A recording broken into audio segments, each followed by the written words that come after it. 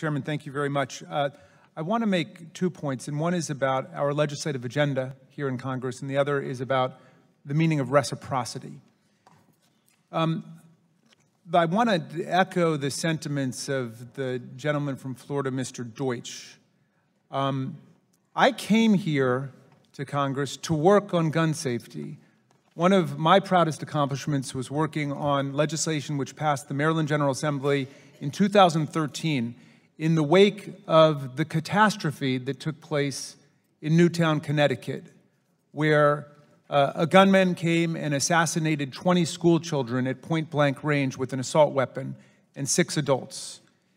And we said enough was enough. And we said we're going to look for common sense, common ground, gun safety legislation that respects people's Second Amendment rights and advances the public safety however we can. The Supreme Court told us in the Heller decision in 2008 what the Second Amendment really means is you have a right to possess a handgun for purposes of self-defense, and you have a right to a rifle for purposes of recreation and hunting. But, Justice Scalia told us, it doesn't mean you have a right to access a gun if you're mentally unstable or dangerous. You don't have a right to access a gun if you are a criminal convict, a felon, or a misdemeanant. You don't have a right to an assault weapon.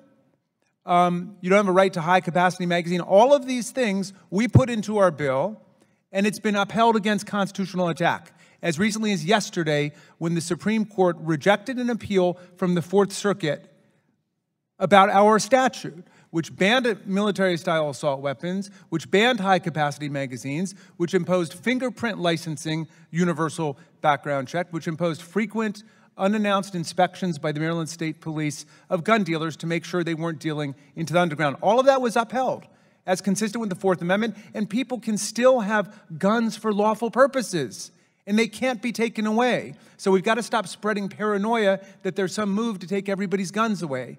That's not where we're at. Now, since I came to Congress in January, there have been 397 mass killings in the United States of America. 397 killings of at least 4 people. 2 of them are among the worst massacres by gun in American history. The Las Vegas killing on October 1st, which left 58 people dead and more than 500 wounded. The Sutherland Springs massacre on November 5th, 2017, just a few weeks ago, which left 25 of our fellow citizens dead and many more wounded. And guess what? The gunman in Texas, Devin Patrick Kelly, was court-martialed before for assaulting his wife and child for domestic violence. And all Mr. Nadler's amendment says is that if you have convictions for violent misdemeanors, my state, Maryland, does not have to accept your convicted violent domestic abusers with a gun that you choose to let them have. If you want to do that in your state, do that in your state, but don't impose that on the people of Maryland when we've already rejected it for our own people. Now, I want to say something about reciprocity. Reciprocity means you respect my laws, I respect yours. This bill has nothing to do with reciprocity, and the word should be purged from the bill. It lowers everybody's standards to the lowest state in the union. Whichever state, and there are several of them, has no laws at all with respect to concealed carry. All we need is one state, and several of them have done it, to say that anybody can have a concealed carry gun. Then those people can go anywhere in the United States, overriding the laws of dozens of other states. What does that have to do with federalism? What does that have to do with states' rights? And what does it have to do with the Second Amendment? And what does it have to do with public safety? Nothing. Nothing. It is, as the gentleman just said, the agenda of the NRA, but it should not be the agenda of the U.S. Congress, and it is definitely not the agenda of the American people today. 397 mass killings since we entered Congress, and what have we done? Have we taken up a universal background check, which is supported by more than 90% of the American people? No.